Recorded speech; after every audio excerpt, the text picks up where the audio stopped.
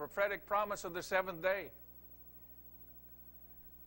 2 Peter 3:8 says, a day with the Lord is as 1,000 years, and 1,000 years as a day. So from the time of Adam until the turn of the century, we've completed 6,000 years or 6 days. Now we're early in the morning on the seventh day. Good morning.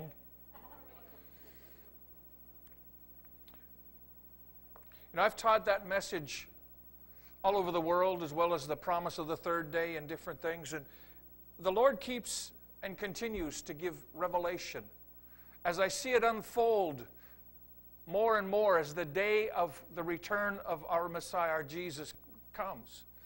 And I want to share a facet of that revelation. Now, there's many directions I could go, but I just felt compelled to share a facet of that revelation tonight, because this is so intrinsic to walking with God in this hour, where upheaval and all these things are coming upon the earth. I mean, we better know our God. We better know our God, but more than that, if we truly know who our God is and we're in Christ, then we're not going to be moved by what's taking place in the earth through fear or doubt or unbelief, but we're going to be resting in Him. And we've got to grasp this. But I'm going to start out with this. In January last year, we were ministering in Honolulu, Hawaii. It's a tough place to be in January, but somebody's got to do it. And we were holding a conference up there with the healing rooms, and on the morning session on a Saturday, I had an open vision in front of me. And this open vision, I saw the hands of God holding this huge golden bowl, and in it was a golden liquid. And I kept saying, Father, what is that? What are you saying? Because visions is the voice of God. It's just a facet of the voice of God. So I kept saying, Lord, what are you speaking? What are you saying? And He never said a word. And I mean, the worship was going, and I'm just looking at the hands of God way up on the platform, holding this huge, massive bowl, and He wasn't speaking. So every once in a while, a drip would come off His right hand. I thought, one of the times I thought, I wonder what that is. You see, God doesn't waste anything. So the next drip, I thought, I'm going to see where that goes. And it formed up, you know, and it agonizingly slow. And then it dropped. And I just followed it from His hand. And as I looked down, there was the planet Earth. And the drip hit Southern California. And the date 1906, Azusa Street came out. And immediately, God just gave me knowledge. He said, every past move of God has been nothing but a drip, a foretaste, a birth pang of what God wants to do in this hour. And then this revelation is exploding in my spirit. All of a sudden, the Lord went like this. And He poured out the whole of what He held in that bowl. And He said, my glory shall cover the earth as the waters cover the sea. And this generation will see the fulfillment of that scripture. And I want to tell you, I was undone. I said, every past move of God was but a birth pang, a contraction, if you will, a foretaste of what God's going to do at the end of the age. Whoa. And I've studied past revivals. I want to tell you, He's done some wild things.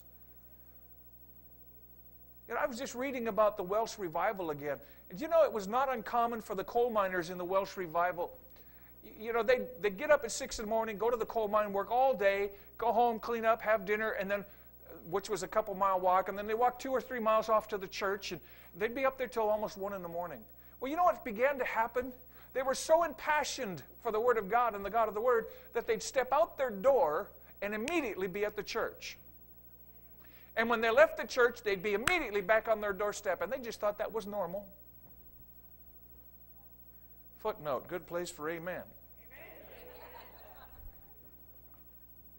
See, when God begins to move, what's normal is what we call abnormal when God's not moving, or supernatural. But we can live in the realm of the supernatural, so what is once, look, that should be our norm. We're born into the kingdom of God, not an addendum to the kingdom of God. We're born into that kingdom. We have access to all that He is and all that He has. But we've got to grow up.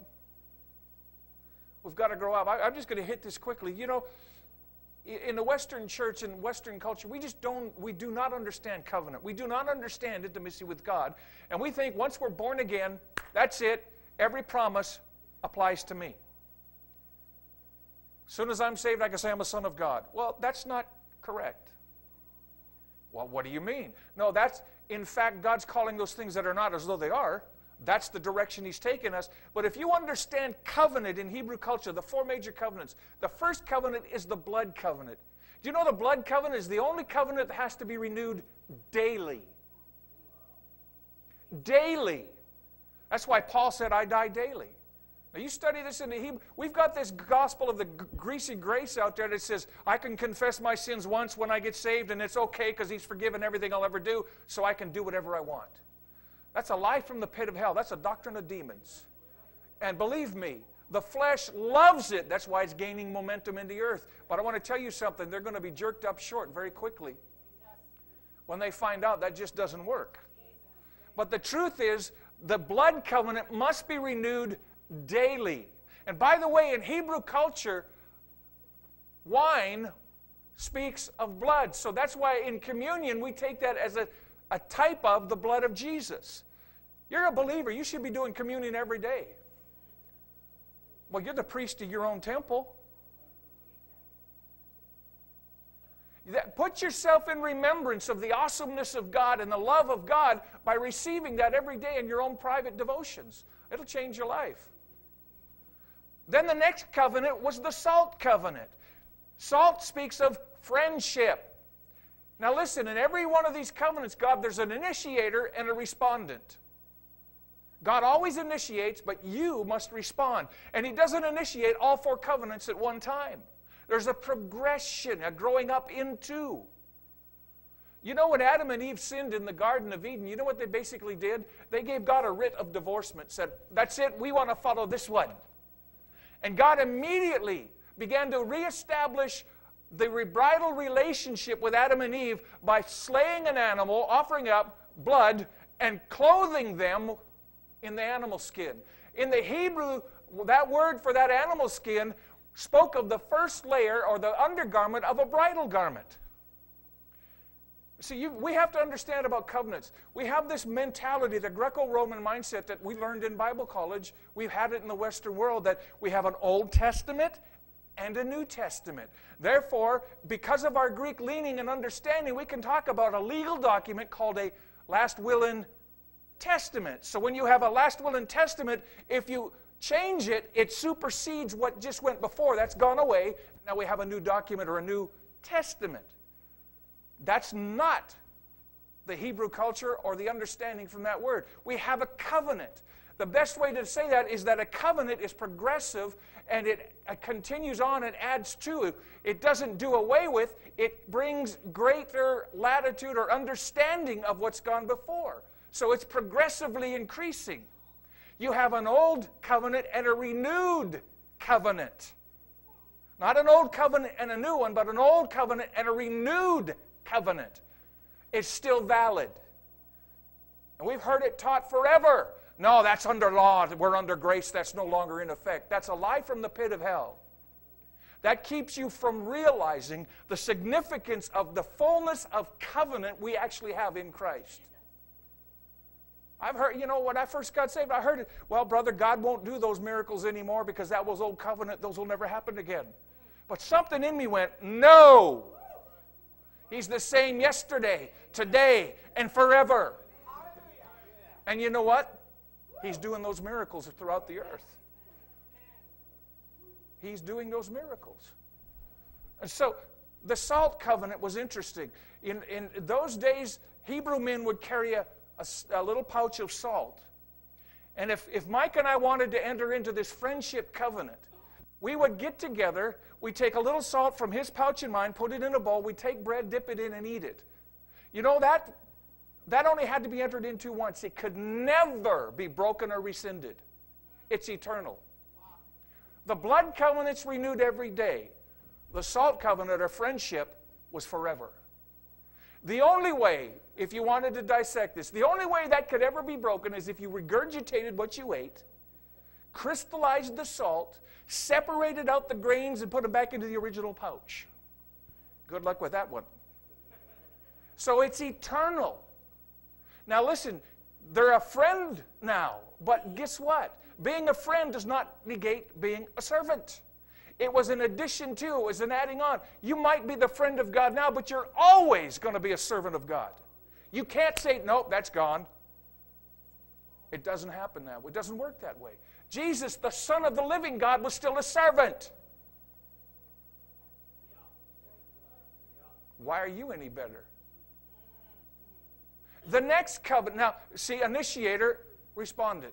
God initiates all of these covenants, so there's a progression in your spiritual walk. I talked about that yesterday, about there's a process we all go through. There's a process or a progression when it comes to covenant. So we enter as a servant. We enter into the blood covenant, understanding we're servants of Christ. And Jesus and the Word begins to shape us and conform us to the image of His Son. And at some point in that progression, He chooses to enter into friendship covenant with you. And then, however long God deems it, at some point, He initiates your inheritance covenant, or the sandal covenant, which means you're now a son of God. You see, to say when I first get saved, I'm a son of God, no, that's where God wants me to go as I work out my own salvation. But at this point, I'm a servant. Eventually, I become a friend. And when God initiates, I can become a son. That means I've reached a level of maturity that He can trust me with the stewardship and the inheritance that belongs to a son.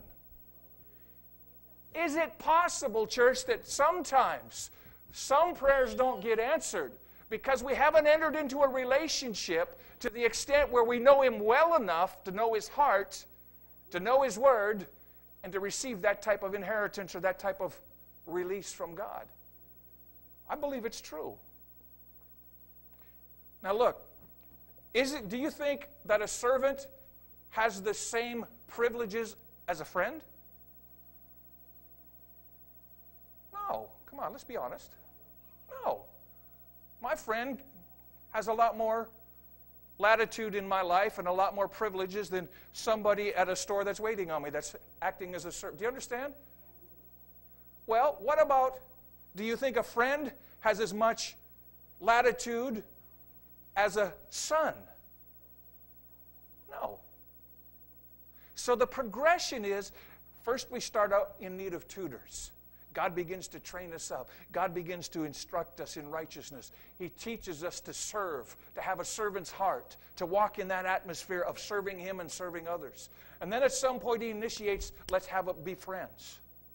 When He initiates that, you have an intimacy that you've never had with Christ. It's like falling in love all over again. It's just, wow. But you're still a servant. But you're a friend. I call it kicking it with Jesus. Hanging out with God. Friend. But at some point in your spiritual growth and journey, you come to the place where He adopts you as a son. Now, you have authority as a son.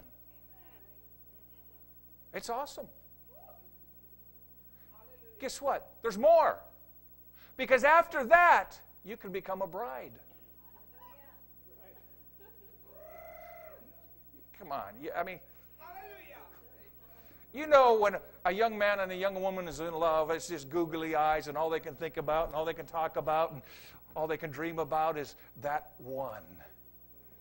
Well, you know what? That's the way it is with Christ. He has googly eyes for you.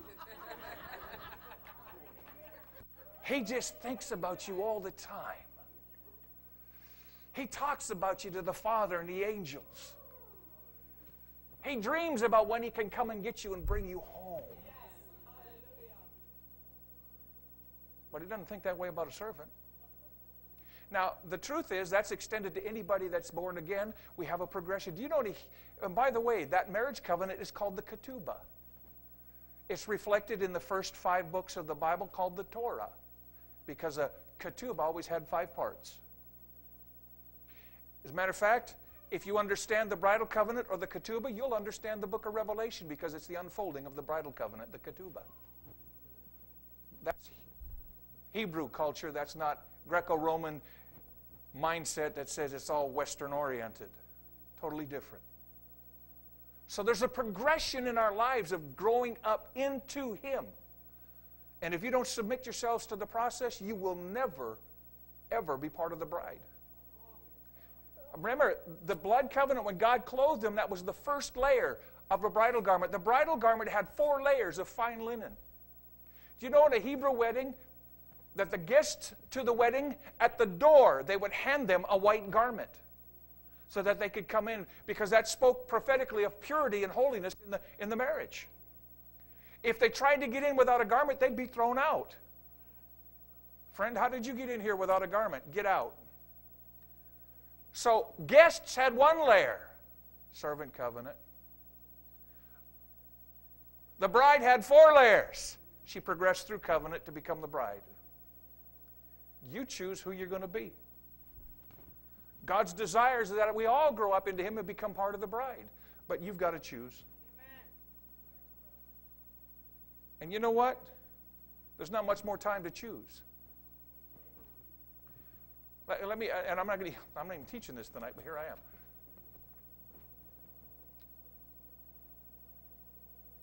In Genesis 6:3, it says that God's Spirit would not always strive with man. He was talking to Noah, so He said, I will number the years of man to be 120. And so we've heard a lot of people over the years believing God to live to be 120. Well, that's good, if you want to.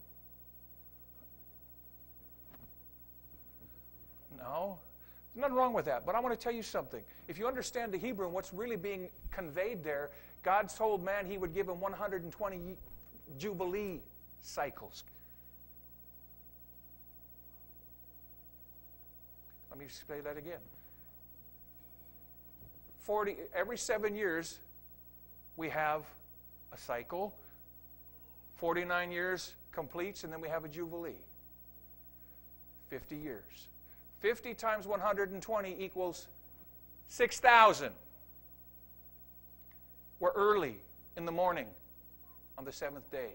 See, God's Spirit's not always going to strive with man or vindicate and justify man. He's not always going to cover them and cover their sin, but He's going to have an end to that, and it's 6,000 years. Hallelujah. So we're in a season, a window of time that we can choose right now to follow God or stay where we're at. It doesn't matter. It doesn't mean you're not saved. But I don't know about you, but I want to be part of the bridal company of believers. Because the privilege is extended to a bride even a friend doesn't get. Or a son, or a servant. Intimacy with Jesus. That's the ultimate. That's the ultimate. That's what you're created for. So God was speaking to me about, there's so many things. Well, let me say this also in the book of Daniel. Daniel's 70 years. We can talk about the 49 weeks and the 70, whatever. That's good. 70 Jubilee cycles equals 3,500 years. Daniel was 2,500 years after Adam. That equals 6,000. Again, I'd have to teach on this for a week to get all of this information in. But I want to tell you something. We're right on top of the most profound moment in history. And we have choices to make, and we can't be playing at this thing called Christianity. I can't say it any straighter than that. You're either in or you're out. It's all or nothing. Stop compromising with God. You can't do it. It's not going to get you anywhere. So when God showed me this bowl, He began to speak to me. Haggai chapter 2, verse 3 through 9, it says, Who is left among you who saw this house in its first glory? Who of you saw the Smithton outpouring, or the Pensacola revival, or the Toronto blessing, or all of these? See, we look at that and we measure where we're at and go, man, I wish we could have that again. No, you don't want that again. That was a birth pang. That's a drop. Quit looking backward and think you're going to move forward into your destiny. Recognize what God did. Understand what He was saying. through those movements, but know that it's pointing to a greater day. And if we're always going to be driving forward, looking in the rearview mirror, somebody's going to get in a wreck. Follow Him, because what's before you is far exceedingly above all that you could ask or think. It's beyond comprehension what God wants to do. He said, how do you see it now? Is it as nothing in your eyes in comparison to it? Yet now strengthen, O Zerubbabel, says the Lord. Strengthen, O Joshua, son of Jehozadak, the high priest. Strengthen all you people of the land, says the Lord, and work. I don't like that. I got saved, darn it, so I don't have to work, so God will take care of me. Foolishness. Let me tell you something. If you're born again, you should do everything with excellence so that you stand out among a crowd and they can say, why do you do such good? Well, I'm a Christian. I do this as unto the Lord. Yes. Rather than saying, don't hire a Christian because they expect everything for nothing. And I want to tell you, that's the mentality most places. But if you're a Christian, you should invest your life into what you're doing to honor Him. Do it with excellence. Here's why you can do that. He says, for I am with you, says the Lord of hosts, according to the word that I covenanted with you when I got you out of Egypt or out of the world. You can do the works of God and you can do what God's called you to do because He's with you and His word is truth. That's the only reason you can do those works. Because apart from Him, you can do nothing. And so we've got to grasp what God is saying in this thing called the Bible. I just don't know how Christians get by with never picking up the Word. I get on folks, because I've been to a lot of churches where they put the Scriptures up on the screen and nobody brings the Bible. I said, shut it off. Shut it off. Bring your own sword. Quit depending upon somebody else to feed you. That's not very nice. Yeah, I know. Bring your own. Good heavens. Get in the Word. I love to see worn out Bibles. I like new Bibles too, because I can wear them out.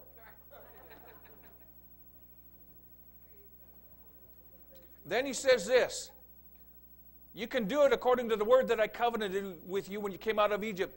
So my Spirit remains among you. Now, there's a lot in that. If you're doing what God's told you to do, according to the commandment of God, His Spirit remains within you because His Spirit's with you. His Spirit's not grieved.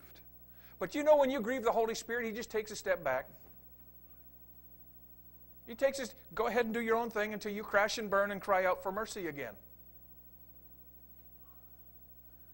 Amen or oh no. That doesn't mean you're not, that means you're just like all of us, you're growing and learning. But you know what, when you grieve Holy Spirit, have fun. Muddle, muddle, muddle. But God is with us. And then He says this, do not be in awe. Now in the Hebrew, that cannot, there's no translation in English that does that justice. Do not be in awe. A little bit closer would be, don't you even think about it. See, He's saying, listen, stop being in awe of what's going on in the world and what the world's doing. Don't even think about walking in fear of what's happening in the world. Because He's given you a covenant and a promise. And His word is true. And it's sure. And it's a foundation that cannot be shaken. So quit being in awe of what's happening in the world. Rather be in awe of Him. He told me years ago, the last great move of God will be holiness, purity, and the fear of the Lord. We're looking for people rolling on the ground and, all these past revivals, whatever. I'm not, God moved in those, but there's coming a holiness, a purity, a reverence, a fear of God, because He's coming back for a church without spot and blemish. And if you don't walk in the fear of the Lord, you ain't that. There's no respect. I've only seen it on the rare occasion in my life where the tangible presence of God was so saturating and permeating a place that people walked in and tiptoed because there was such an awe and a reverence. Ooh. You don't see that hardly at all. Well, boy, we're about to see it. If you're hungry for Jesus, if you're hungry for the move of God, that's what you're going to see. It's not going to be this slappy, happy, clappy stuff. There might be some of that, but I'm telling you, but first He's going to introduce us to a holy God that will command respect. Because when He comes in like that, the terror of God grips your heart. And you fall over like dead men. Look, I want to tell you, the fear of God is, in my own life, I've had God's graced me with many of visitations, and I don't take them for granted. But, I've known Jesus as my healer.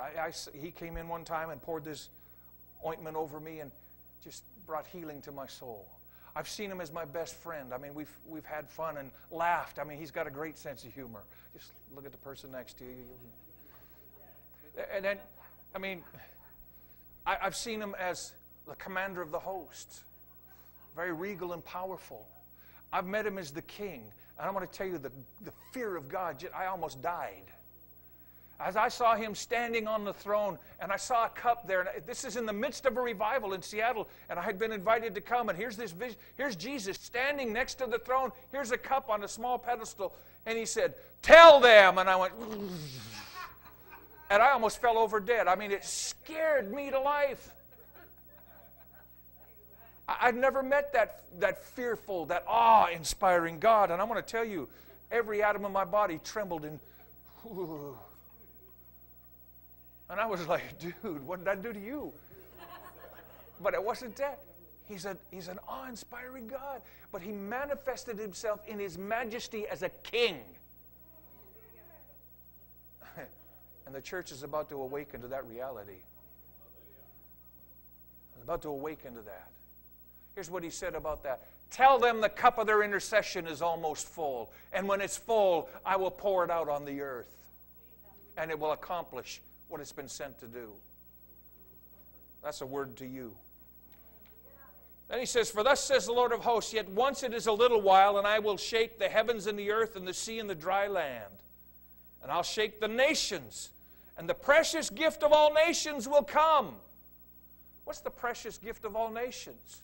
Well, silver and gold and precious people. Get out of the world and into Christ. It's people. The Word says, where your treasure is, there will your heart be also. So what do you think's treasure to God? Little gold nuggets and pavement? Gemstones, that's the bottom of the river of life. What treasure to God is people. I want to be like my daddy. What He loves, I love. What He hates, I hate. People is treasure.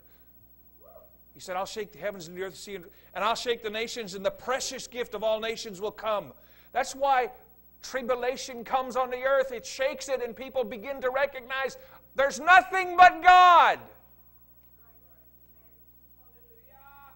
That's why America's about to get shaken like it has never been shaken.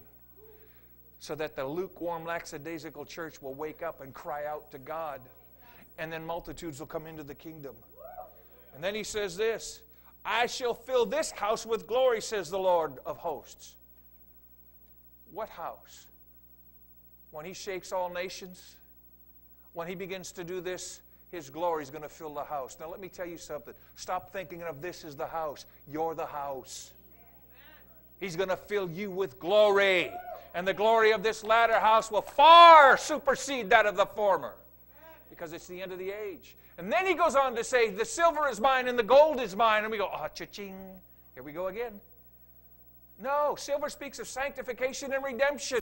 When God fills you with this glory, you're going to be able to speak the Word of God and see multitudes in the valley of decision come in and be sanctified and redeemed.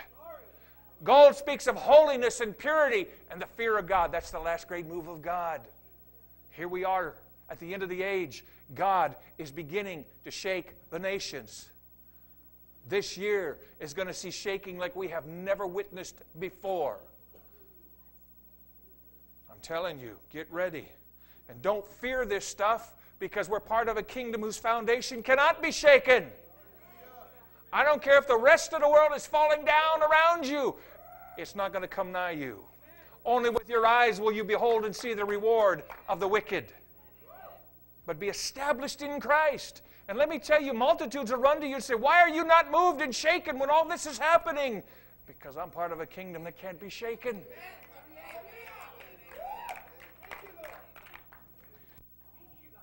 A lot of you know Henry Groover. You ask Henry Groover about Japan and the things that happened in Japan. The morning of that earthquake and tsunami, he was ministering, and the Lord said, get out of Japan and leave now. He got in a vehicle attack, went all the way to the airport, said, I want to leave. I want to get on that airplane. And they said, no, you can't. We closed the door. He said, but I can. And he quoted some obscure international law, and they had to open the door and let him out.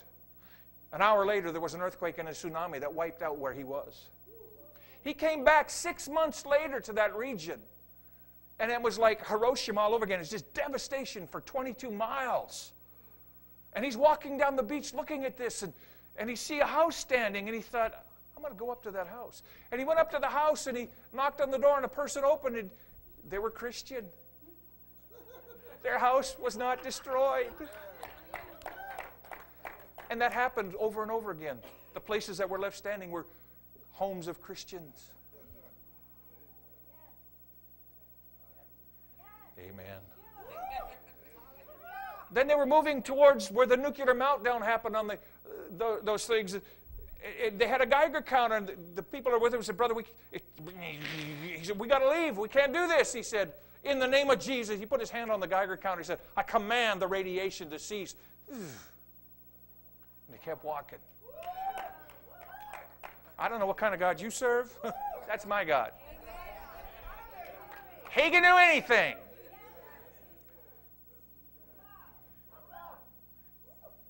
Besides, what's the worst the world can do? Threaten you with heaven. He's going to give peace in this place. The glory of this latter house will be greater than the former, says the Lord of hosts, and I will give peace in this place. Peace. Oh, peace is so enticing, so... When you're facing trials and tests and temptations, when the peace of God is there, it's... I shall not be moved. You know, let me show you what I wanted. So the Lord was speaking to me about this. He said, I'm about to do this in the earth now. It's not because my people have been asking me for this, because they don't know what they're asking for. It's not because darkness is getting worse. It's because I have set an appointed time, and that time has come. And what God determines to do, no man can thwart. So whether you're ready or not, here it comes. Here it comes. I want to tell you, in a very short time, this place will be packed. You better start getting here early.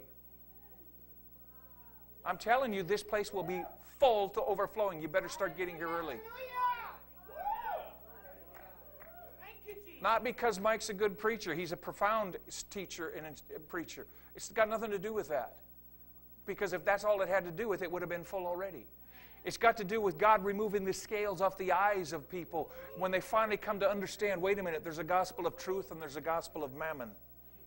And the gospel of truth is the only thing that's going to help me through this season.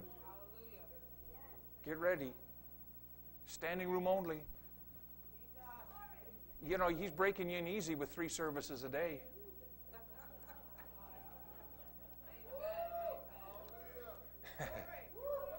Try 24/7, 365.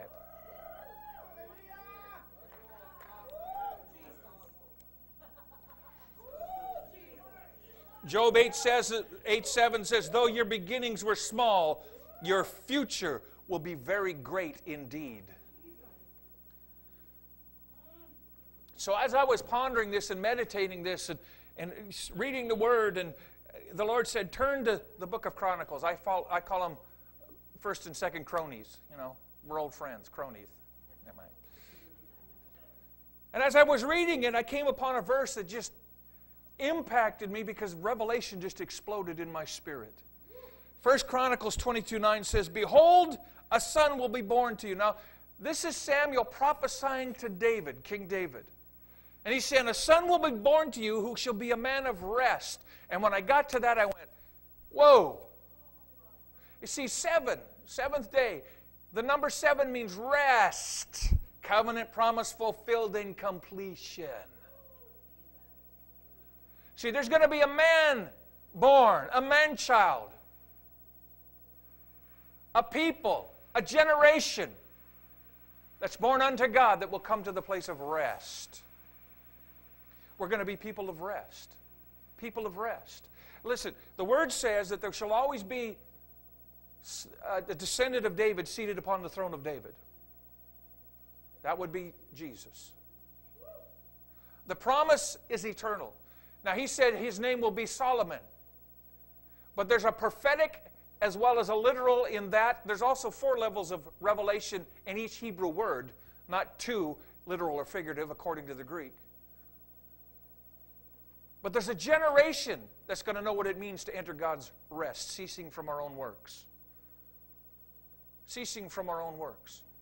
God's birthing a generation of people that are striving to enter that rest. Wait a minute. Rest, strive. Strive, rest. Doesn't compute.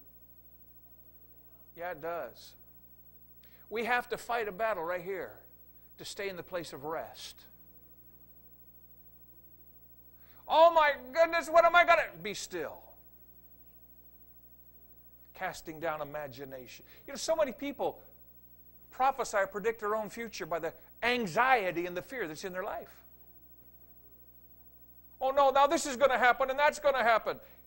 You know, I've talked to so many people when we were pastoring and tried to counsel them and encourage. Finally one day this person's just going on and I said, "Well, sister, I just agree with you." "What do you mean?" "Yeah, I think all that's going to happen. I agree with you." "What?"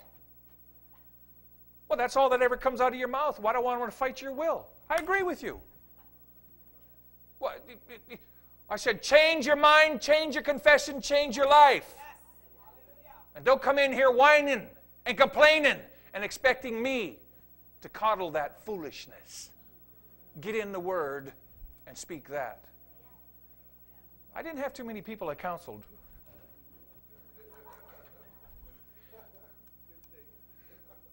Because they don't want the truth. They want to be stroked. "Oh, you poor thing." That's not a... Prophets are black and white, you know what I'm saying? Cry me a river, build a bridge, and get over it. Love.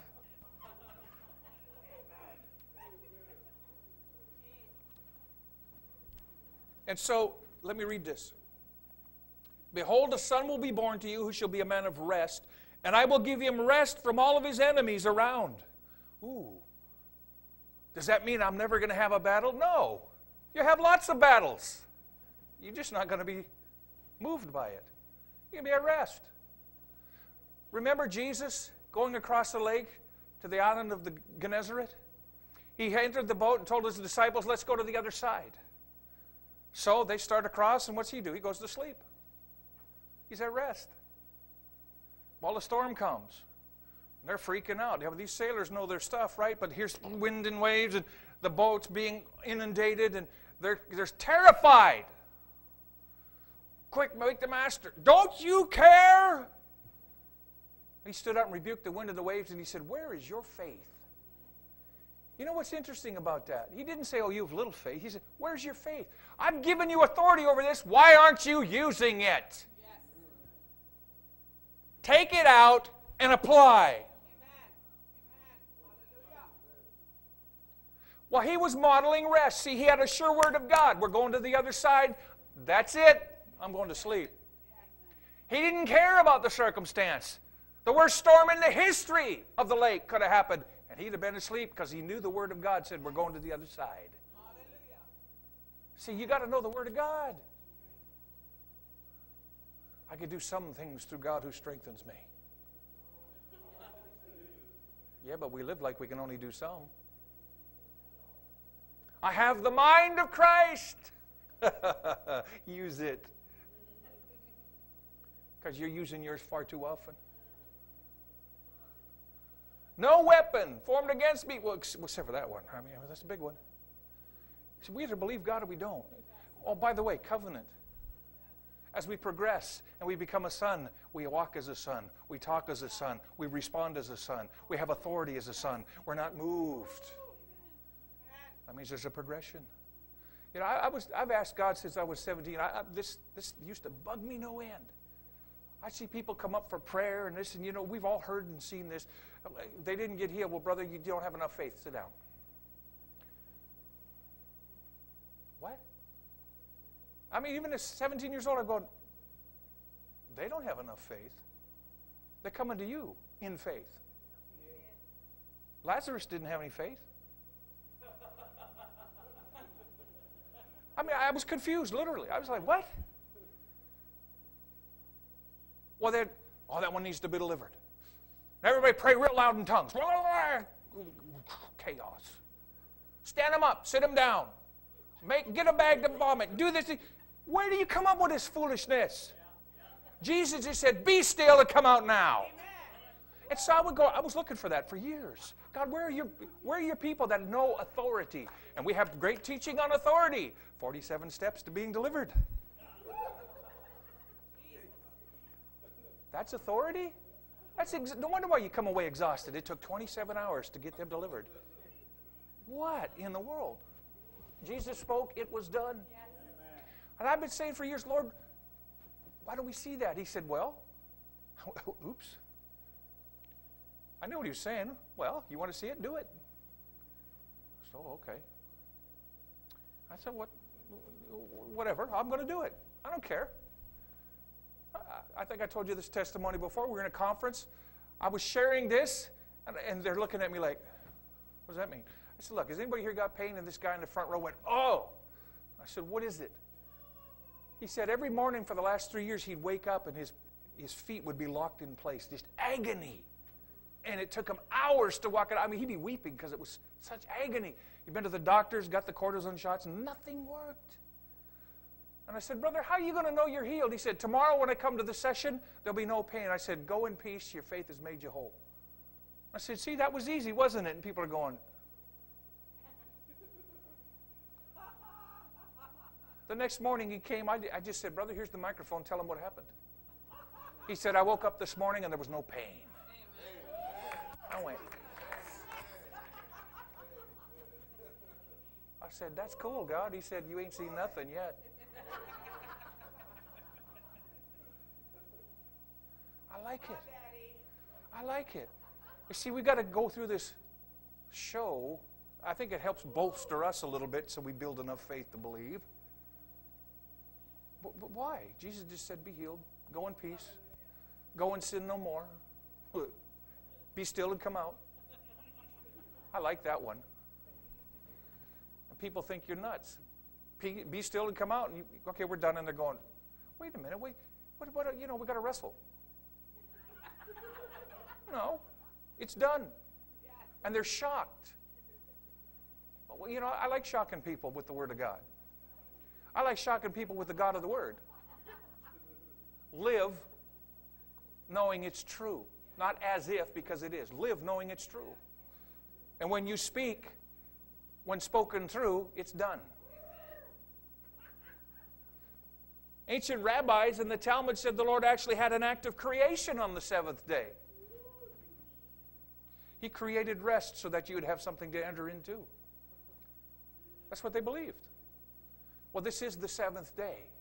Why don't we contend for the prophetic picture that God's painting for us in His Word about the seventh day? Let's enter into His rest. Let's cease from our own works. Let's stop with the church programs. Let's get on our knees and get revelation and strategies from heaven and watch what God can do. It's not going to be by might, not by power, but by His Spirit. It's the only thing that's going to work. Now here's what happens if your foundation in Christ is rest. It says in 2 Chronicles 1:7, in that night. Now I love this. You see, nights, the Hebrew day began at sunset. But night in type also speaks of the end of the age. So he's saying in that night or at the end of the age, God appeared to Solomon. Do I need to say that again? It It's the end of the age. If you're at rest, it's easy for God to appear to you because there's not all that. There's quietness. There's no interference.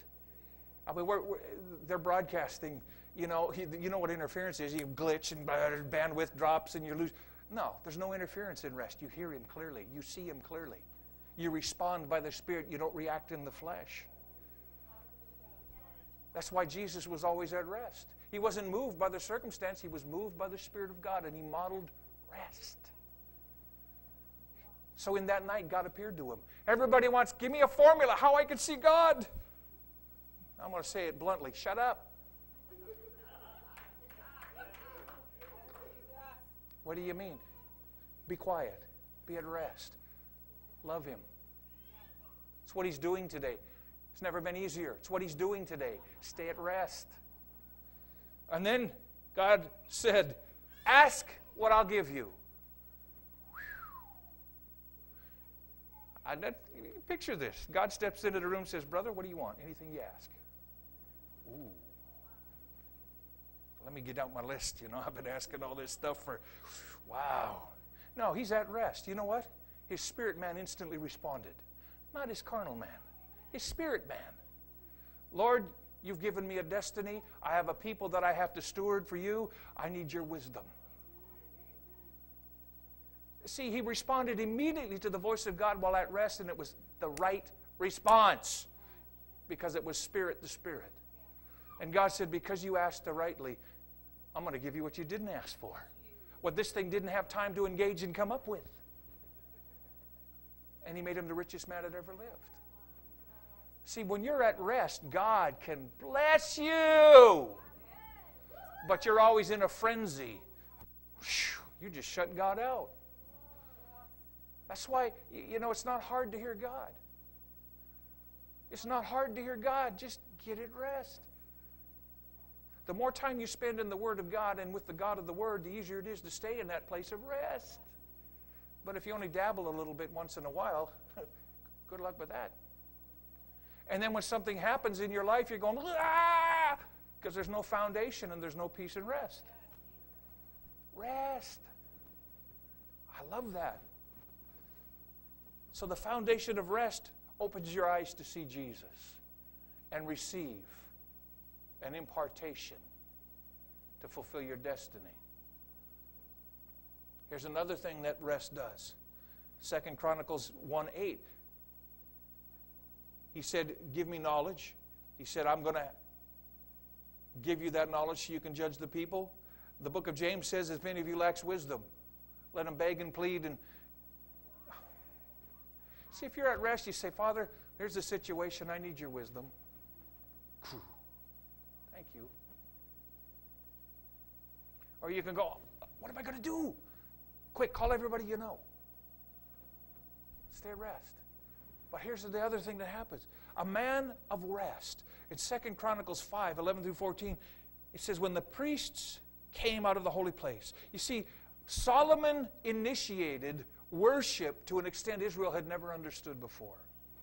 And from the foundation of rest, when Solomon decreed a thing and said, we're going to worship God, and he orchestrated it, and he said, this is what I'm seeing God say to do it, the presence of God filled the temple, that they couldn't even stand to worship.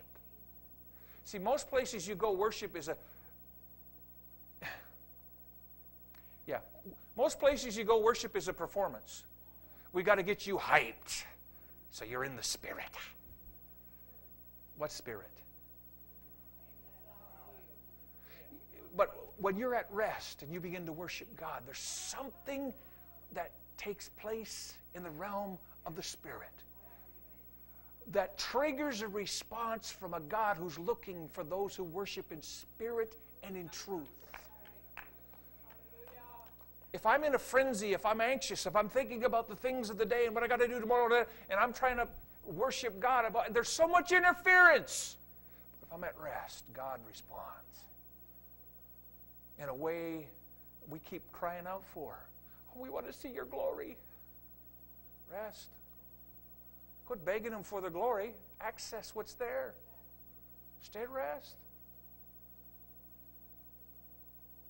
Not only that, when you're a man or a woman of rest, when the foundation in your life, when you strive to enter this rest and you begin to walk in this, it says in 2 Chronicles 7, when Solomon had made an end of praying, the glory of God came in. So they couldn't even stand. Are you seeing a pattern here? Rest is a foundation for the seventh day, something you and I can access that previous generations didn't have the fullness of time season that we have to enter into it.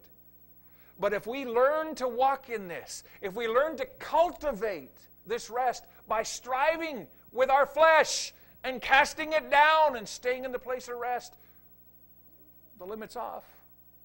Yeah, I do that all day long. I mean, I start thinking, shut up. I tell my flesh to shut up. Your flesh has a voice. You don't recognize it distinctly because it's the only one you usually hear. So it's hard to tell there's other voices. But your flesh has a voice. Command it to be still. Listen to the voice of God. Focus on God. Rest in God. You know, there was a time in my life, well, I'll just tell you, when I was in the army, God didn't tell me to go in the army, but I did it because I thought I had to take care of a family. And for 4 years I said, this too shall pass. You know what? I even had a conflict in a contract because they had a breach of contract. There were 5 of us that had this breach of contract. They told the other 4, okay, you can either stay here or get out. And he said, where do you want to go? And I'm like, I want to get out. They didn't offer me that. They didn't offer me that. And I said, but God, he said, you gave your word, you keep it. Even though you did it apart from me, you keep your word. And so I would just say, okay, this doesn't matter, it'll pass. So there's times in my life now as God's instructing me and teaching me how to stay in rest that I say, this really doesn't matter in the overall scheme of things. In 100 years, how significant is this? Rest. See, you come up with your own language with God. I'm developing mine. But I know when my flesh starts acting up, I say, this really doesn't matter. In the light of eternity, this is so insignificant, it doesn't even exist. Rest. The only thing that I'll take away from any experience is the character of Christ formed in me. Because every experience gives me an opportunity to respond according to the Word or the flesh. So I choose to stay in rest and respond according to the Spirit of God. Am I successful all the time? No. Will I be? Yes. How can you? Nobody's perfect. That's true. But that's not going to stop me from working towards it. I'm in Christ. I don't know how far a man or a woman can go in this process, but I'm determined to lead the way and go as far as I can go and be a man of rest. Because the world's going to need you in rest. The world's going to need you in rest. Amen? Father, teach us to stay in rest.